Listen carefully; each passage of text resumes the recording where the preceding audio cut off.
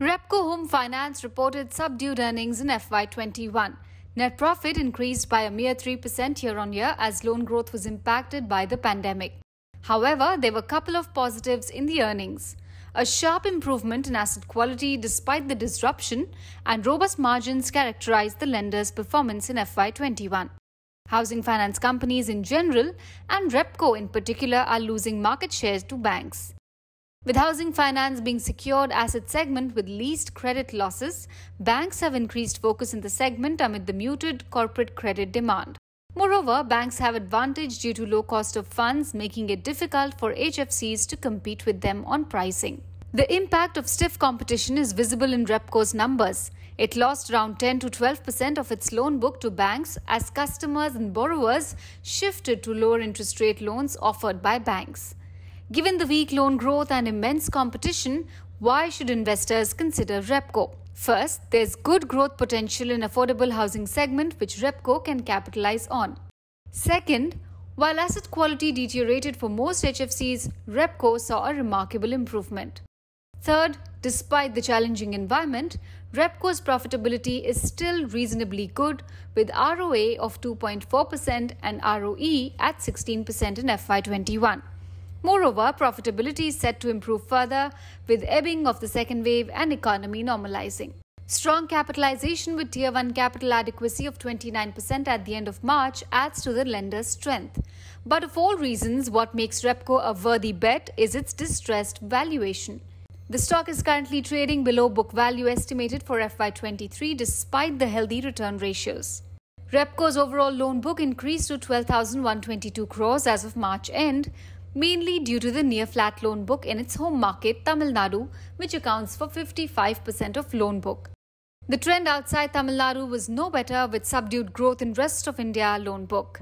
That said, disbursements picked up in Q4 FY21 to pre-COVID levels. Management expects disbursals to rise to 3,000 to 4,000 crores in FY22, which implies growth of more than 60% year-on-year. Growth is likely to be back-ended assuming there is no third wave or further lockdowns. Given the expectation of high disbursals in second half of FY22, management has guided loan growth of 10 to 12% in FY22. We think this is a tall task considering high repayment run rate, wherein around 10% of its loans are getting shifted to banks. Economic recovery in Tamil Nadu is also crucial for sustained growth momentum. Repco's yield on loans has remained stable. However, significant fall in borrowing costs led to better spreads and slightly better margins in FY21. Going forward, the ability to diversify the funding profile and secure funding at competitive rates would be crucial as business expands. Around 52% of Repco's loan portfolio consists of self-employed borrowers, while salaried constituted 48% of loan book as on March end. Management intends to have a loan mix of 50-50 going forward as well. While the yields in the self-employed segment are higher, cash flows in this segment are highly vulnerable to adverse economic cycles.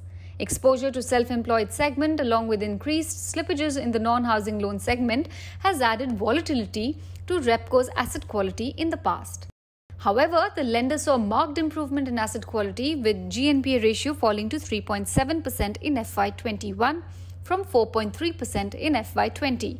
Also, the restructured assets remain very low at 0.3% of loan book as of March end.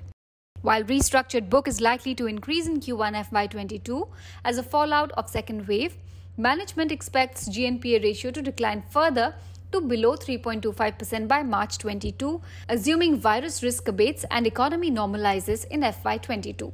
Overall, management's guidance on asset quality is very upbeat. The lender has improved the provision coverage on stage 3 assets from 36% in FY20 to 40% in FY21. Despite its small size, scalability has remained a concern for the company. However, in all likelihood, earnings are set to improve in FY22 with business returning to normalcy and as leverage improves.